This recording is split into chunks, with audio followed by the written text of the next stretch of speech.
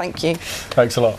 Now, as it's Blue Monday, supposedly the most depressing day of the year, we've decided to try and cheer you up with a chat with 80s comedy great Bobby Ball. Yeah, he's still a great favourite with so many of us, and of course he was one half of Cannon and Ball. The good news is, almost 60 years after they first got together, they're going on tour for an audience with starting next month. Our entertainment correspondent Caroline Whitmore caught up with the bonkers Bobby Ball.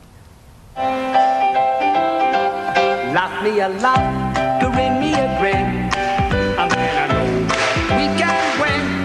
Dance me a dance, joke me a joke, and blow the clouds away. Play me a tune, sing me a song. Bobby Ball! Bobby Ball? Is that your real name? No, my real name's Flora Margarine, but I don't like to spread it around. Bobby Ball, how are you? Are you good? I'm fantastic, and it's great to see you. You're looking good. It's lovely to see you. I mean, genuinely, you have been in this Business Week All show for almost 60 years. Yes, I have, for 60 years. And can I say something? You can see her dress. She looks like a hanging basket, but very beautiful.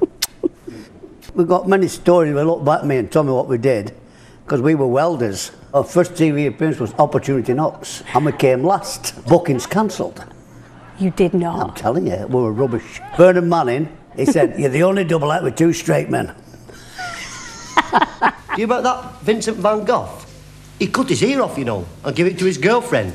And she said, "Thank you." He said, "You what?" The Cannon and Ball show was on Saturday night, primetime television, yes, for 12 years in front of 20 million people. That's correct. It was wonderful. We've been very, very blessed, me and Tommy. We've been very lucky. I always thought I was a bit of a sex symbol.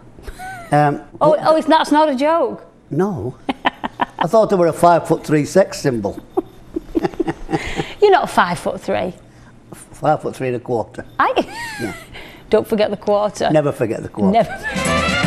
When it come with the braces and all that, I've still got them on, by the way. Oh, way up. I only did that because I had a pair of baggy pants on. Do you know where that came from? David Essex. Because he had a song called Rock On. Rock On! One night he said to Tommy, "Rock on, Tommy." And somebody giggled, thought, "Oh, well, that's good." So kept it in. One of the highlights of my career was Eric Morecambe said to me, "Rock on, Tommy." Hey, rock on, Tommy, hey!